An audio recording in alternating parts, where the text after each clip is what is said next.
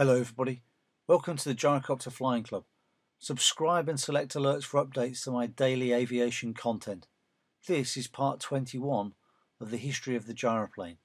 In this film, we look at an aircraft that very many got excited about back when it was introduced in 2011. The Arrowcopter had quite an attractive aggressive style, similar to the newly launched autogyro Calidus, and both shared that military fighter jet look, mainly due to the one-piece canopy.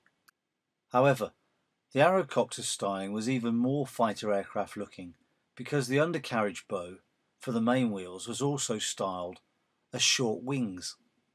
It was designed by FD Composites in Austria and was powered by the commonly used Rotax 914, the four-cylinder turbocharged motor with 115 horsepower.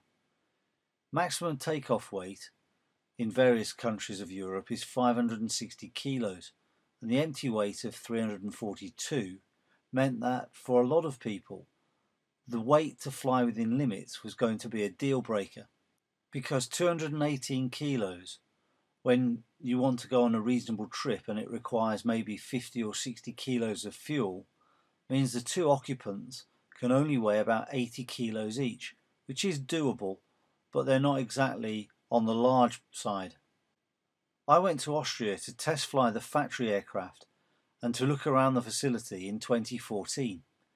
By this time there had been an Arrowcopter in the UK with the intent of putting it through BCAR-T process, and the usual story was there wasn't the resource either at the CAA or at the person that bought the aircraft into the UK to get it through that process.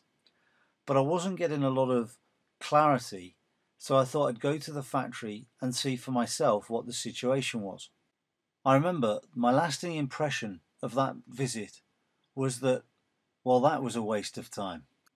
The factory had a reasonable number of full-time staff, but the office staffing seemed totally at odds to the workshop and its facilities, because whereas the office had quite a smart boardroom, usual desk, computers and resource, with people looking busy, the workshop was pretty much empty aside from one aircraft inside, a few racks with some parts there, but they seemed fairly randomly stacked, and no workshop staff and not really any equipment.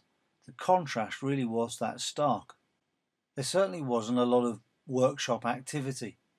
But the one thing that struck me about the aircraft was that physically it's quite large compared to anything that Autogyro or Magni make. It makes for a very nice cockpit, and ground handling is good because of the relatively wide track undercarriage. It's much wider than a Calidus. Flying wise, the aircraft is reasonably unremarkable in regular flight. One thing I did notice was that it had quite a lot of stick shake, and I thought that was just badly balanced rotors. But at around 80 miles an hour, for example, aside from the interior, you could be in any factory-built gyroplane. Takeoff and landing, for example, are normal in every sense.